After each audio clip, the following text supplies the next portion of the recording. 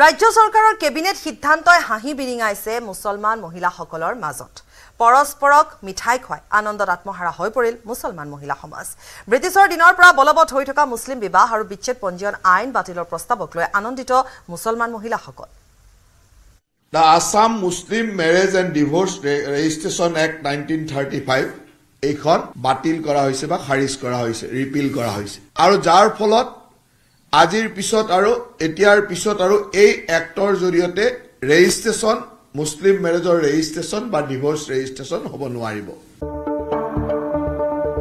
হাঁহি বিৰিঙিছে মুছলমান মহিলাৰ মুখত ৰাজ্য চৰকাৰৰ কেবিনেট সিদ্ধান্তই হাঁহি বিৰিঙাইছে মুছলমান মহিলাৰ ৰাজ্যত মিঠাই খুৱাই আনন্দত আত্মহাৰা মুছলমান মহিলা হয় মুখ্যমন্ত্ৰী ডক্টৰ হিমন্ত বিশ্ব শৰ্মা চৰকাৰৰ কেবিনেটৰ গুৰুত্বপূৰ্ণ সিদ্ধান্ত ৰাজ্য চৰকাৰৰ কেবিনেট সিদ্ধান্ত অনুসৰি ৰাজ্যত খাৰিজ The Assam Muslim Marriages and Divorces Registration Act 1935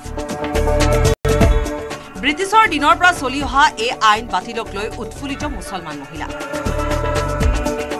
মুখ্যমন্ত্ৰী ডাঙৰীয়া অসম চৰকাৰক মই ধন্যবাদ জ্ঞাপন কৰিছো যেহেতু বৰ্তমান আসাম মুছলিম মেৰিজ এক্ট 1935 পাছ হৈছে আৰু হে আইনখন পাছ হোৱাৰ লগে লগে মই ইচিচিক মই আদৰণি জনাইছো আৰু হে আইনৰ জৰিয়তে যাতে মোৰ নিচিনা ভুক্তভোগী মহিলাসকলক চৰকাৰে যাতে ন্যায় দিয়ে আৰু যিসকলে অন্যায় কৰিছে যিসকলে পুৰুষে এজনী নাৰীক সন্তানৰ সৈতে এনেকে হাৰাশাস্তিত ভুগাই আছে সেই পুৰুষক অতি সোনকালে এৰেষ্ট কৰিব লাগে ব্ৰিটিছ যুগৰ এই আইন ব্যৱস্থাই মহিলাক পণ্য সামগ্ৰীৰ দৰে ব্যৱহাৰ কৰাৰ অভিযোগ এই আইনৰ গইনালৈ ৰাজ্যত বাল্য বিবাহ বহু বিবাহ ব্যৱস্থা চলি অহাৰ অভিযোগ যাৰ বাবে সময়ে সময়ে হাৰাশাস্তিৰ সন্মুখীন হৈ আহিছে মহিলা এনে অশুভ আইন ব্যৱস্থা বাতিলক লৈ স্বাভাৱিকতে উৎফুল্লিত মুছলমান মহিলা সাহিবা আহমেদ মই চৰকাৰক ধন্যবাদ দিব জনাইছো কাৰণ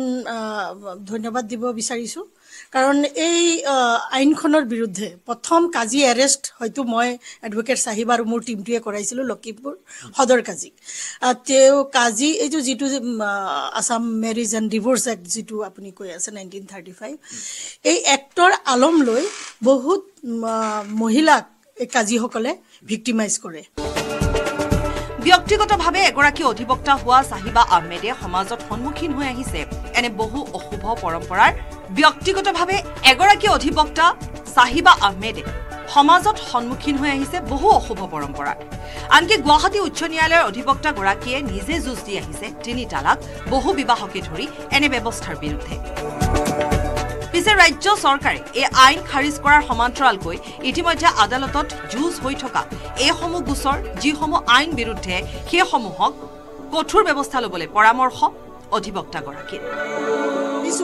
কাৰণ ইমান ভাল আইন অতদিনে আমি পোৱা নাই আৰু যেটো কুৰানে কোৱা নাই দে কুৰানে আমি কুৰানৰ খিলাফ নহয় ইছলামৰ খিলাফ নহয় চৰকাৰ কিন্তু ইছলামৰ খিলাফ নহয় এইটো সেই সকল মুছলমানে মানে প্ৰপগাণ্ডা কৰি আছে যিসকলে এই মুছলিমৰ নামত তেওঁলোকে বিজনেছ কৰি আছে কাজিৰ নামত বিজনেছ কৰিছে মুল্লাৰ নামত বিজনেছ কৰিছে মুন্সিৰ নামত বিজনেছ কৰিছে ধৰ্মটো যেন তেওঁলোকৰ নিজৰ মতে বনাই লৈছে ধৰ্মটো এইটো কেতিয়াও নকয় না এজনক কষ্ট দিয়ে আৰু এজন কেতিয়াবা হাৰি যাব নোৱাৰে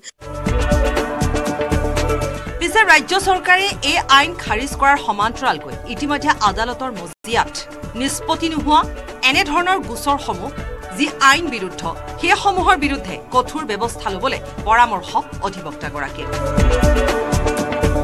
বলেন Bhattacharya report news 18 Assam north east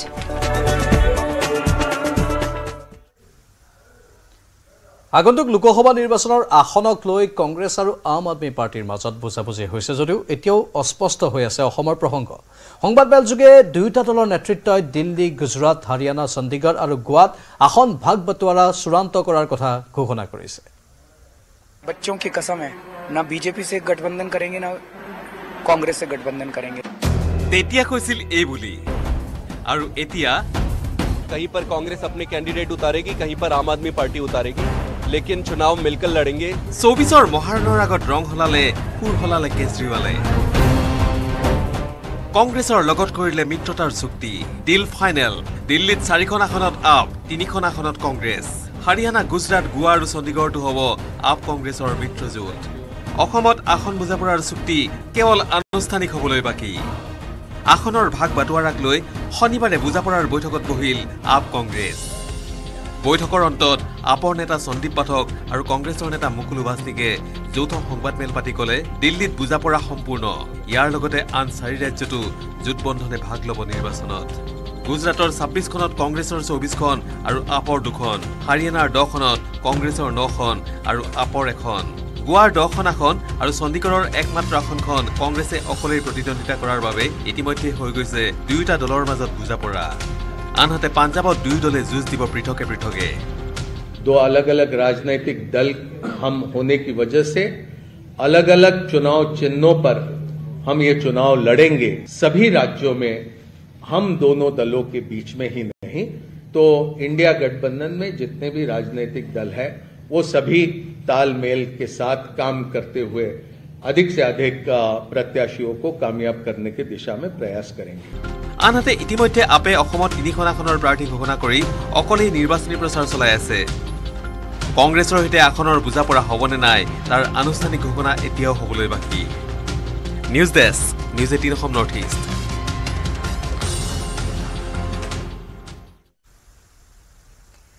মন্ত্ৰী পৰিমল শুক্লবৈদ্যে হাতজোৰকৈ চালকক সংযত হ'বলৈ আহ্বান জনোৱাৰ দিনাই ডাম্পাৰৰ খুন্দাত এজন লোকৰ মৃত্যু হ'ল হোটেল ৰেডিশ্যনপুৰ সন্মুখত স্কুটি চালকৰ মৃত্যুৰ লগতে গুৰুতৰভাৱে আহত হ'ল আন এজন পুতিনিশা উত্তৰ গুৱাহাটীৰ শিলসাকুত দ্ৰুতবেগী ডাম্পাৰত সোমাল এঘৰৰ শুৱনি কোঠাত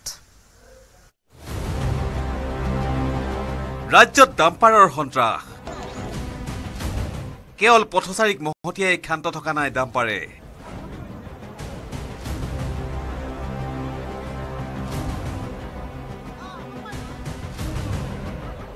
এবাৰ ৰাজপথৰ পৰা গৈ মানুহৰ ঘৰৰ শুৱনি কোঠাত সোমাল এইখন ডাম্পাৰৰ খুন্দাত ভাঙি টচ-নচ হ'ল এইটো বাসগৃহ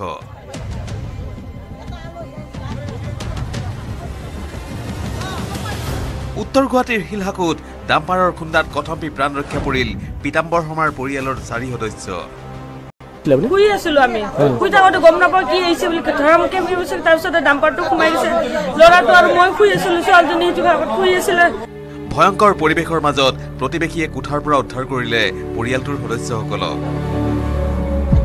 প্ৰথমে পথৰ দাঁতিৰ গছ মহতিয়াই পিছত বৈদ্যুতিক খুঁটা মহতিয়াই এই ডাম্পাৰখনে ৰাজপথৰ পৰা গৈ সোমাই গৈ শুৱনি কোঠাত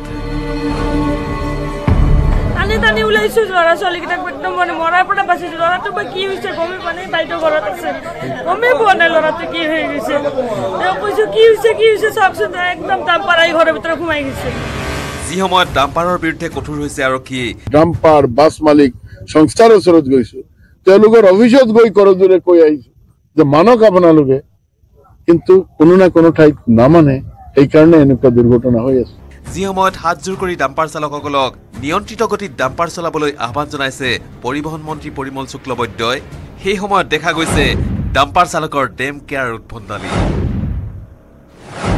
নিশা গুৱাহাটীৰ পদুমবৰীতো তীব্ৰবেগী ডাম্পাৰে মহতিয়াই নিয়ে 2 স্কুটি আৰোহীক ইয়াৰ ফলত থিতাতে এজনৰ মৃত্যু হয় আনজনক সংকটজনক অৱস্থাত জিএমচিএইচলৈ প্ৰেৰণ কৰা হয় ইয়াৰ পিছতেই বিৰাজ কৰে উত্তপ্ত পৰিস্থিতি যেতিয়া লৈ গ'ল মানুহজনক তেতিয়া খবৰ পালো যে মানুহজন ঢুকাল গুৱাহাটীৰ পৰা দীপাংকৰ দাস আৰু উত্তৰ গুৱাহাটীৰ পৰা ৰন্তপত্যৰ report news 18 Assam north east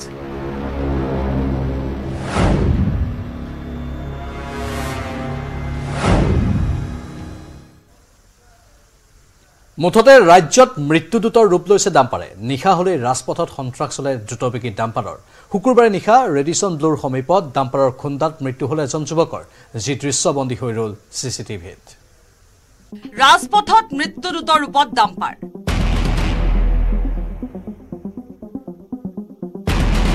নিশাৰ দুৰ্ঘটনাত নিহত দুজনকৈ সফল যুৱক দুৰ্ঘটনাৰ ভয়ংকৰ দৃশ্যবন্দী চিচিটিভিত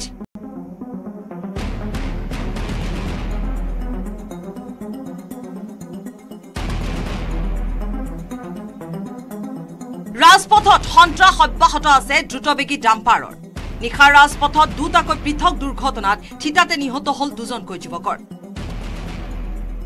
প্ৰথমে চাওক এটা চিচিটিভি ভিজুৱেল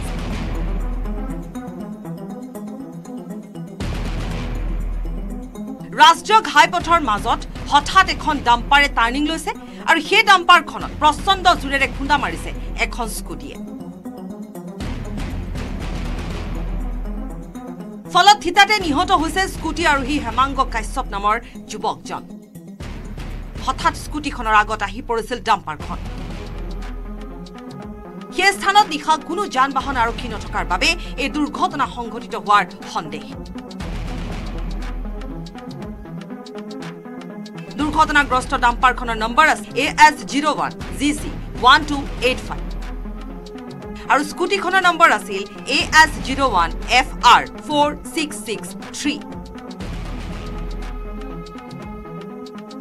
বিৰিঞ্চি Kumar Deka report, News 18 Assam north east. গুৱাহাটীত বঙাইগাঁৱৰ নিখোজ 3 ছাত্ৰৰ সন্ধান ওলাইছে। পৰিয়ালৰে যোগাযোগ 3জন ছাত্ৰৰ।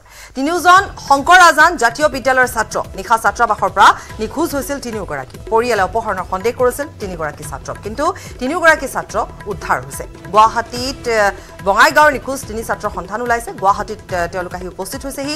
পৰিয়ালৰ সৈতে যোগাযোগ কৰিছে 3জন শংকৰ আজান জাতীয় বিদ্যালয়ৰ ছাত্ৰ। তেওঁলোকে ছাত্ৰাবাসৰ পৰা নিখোজ হৈছিল আৰু পৰিয়ালে সন্দেহ কৰিছিল যে তেওঁলোকক কোনোৱে অপহৰণ কৰিছিল।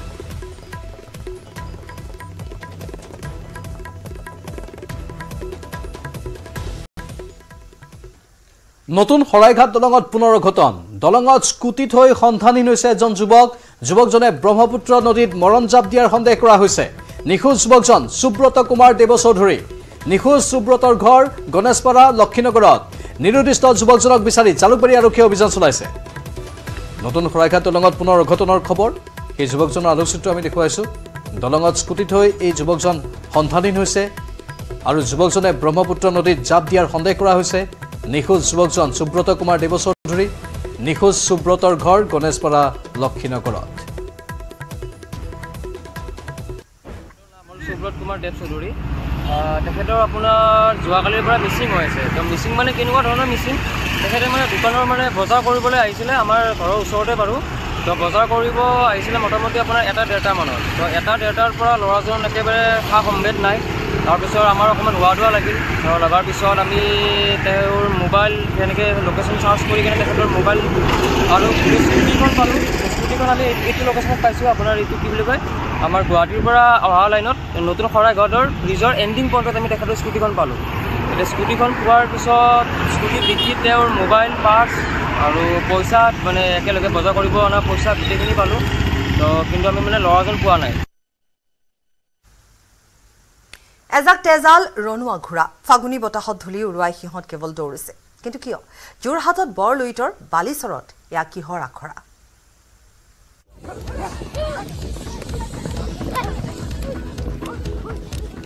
এজাক তেজাল ৰণুৱা ঘোঁৰা।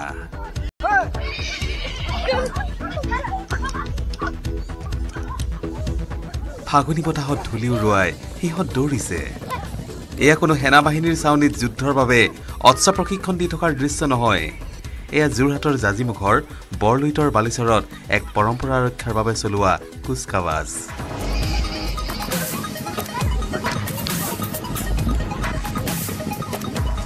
(1877) চনৰ ব্ৰিটিছৰ শাসনকালতেই যোৰহাটৰ ঐতিহাসিক জিমখানা ক্লাবত ৰাজকীয় ভংগীমাৰে অনুষ্ঠিত হৈ আহিছে ঘোঁৰাদৌৰ প্ৰতিযোগিতা। এই ঘোঁৰাদৌৰ প্ৰতিযোগিতাত অংশ ল'বৰ বাবে জাজিমুখৰ বৰলুইতৰ বালিচৰত প্ৰতি বছৰে এইদৰে চলে মাহজোৰা অনুশীলন।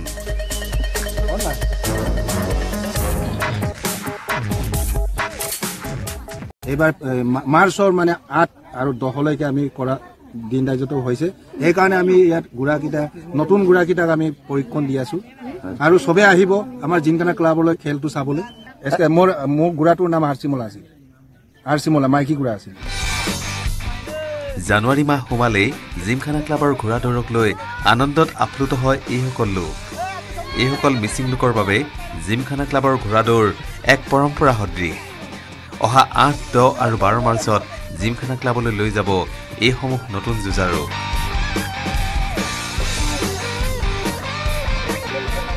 কি দাম? এইটো লাল পোৱালি। লাল পোৱালি। আপুনি কেইবাৰ পাইছে এতিয়ালৈকে? 12 বাৰ। 12 বাৰ আপুনি গভৰ্ণৰ্ছ কাপ পাইছে, চেম্পিয়ন পাইছে। এই যে ঘোঁৰাবোৰ দেখিছে কেৱল দৌৰ প্ৰতিযোগিতাৰ বাবে ইহঁতক ধৰি অনা হয় চাপৰিৰ পৰা জকীসকলৰ দ্বাৰা পাৰ্গত কৰি তোলা হয় ৰণাংগনলৈ জকীৰ আঙুলিৰ ধাৰত ইহঁত দৌৰে আৰু সাজু হয় যুঁজত ভাগ ল'বৰ বাবে